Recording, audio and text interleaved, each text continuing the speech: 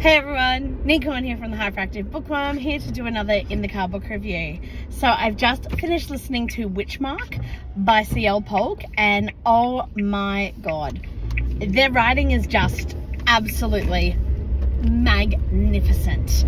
I love everything about their writing. So this is the second book I've read of theirs, and the first one I swooned beyond ridiculousness, but it was just perfect. And this one, right up there as well. Like, I am so blown away by it. So let's get into the actual story. So it did shock me when I first started listening to it, because I'm so used to listening to female narrators now, that the male narrator started and I was like, what the hell?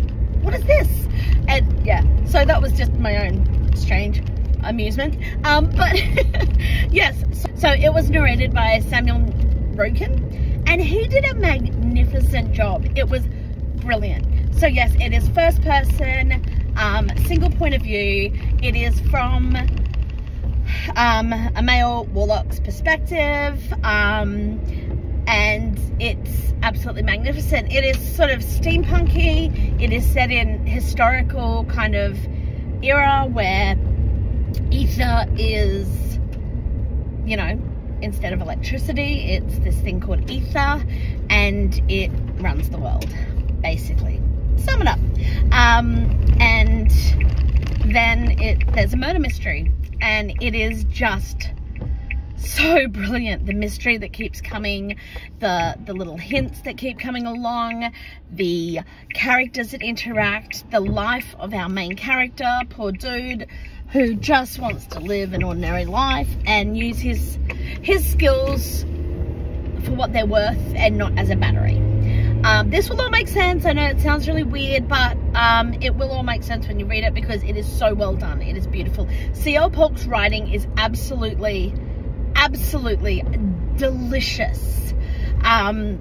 Descriptive and enveloping and completely atmospheric.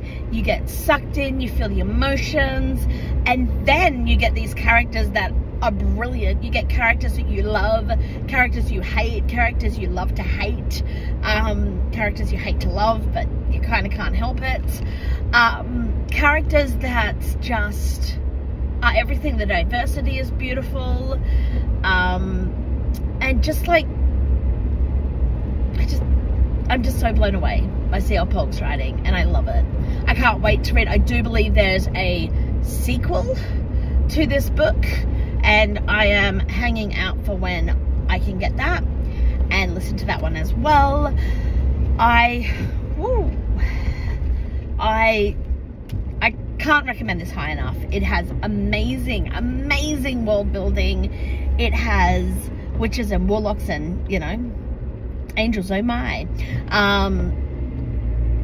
Just such an awesome specific world with real emotions and real pressures, this whole idea of elitism and prejudice, and I love it. All right, thanks y'all.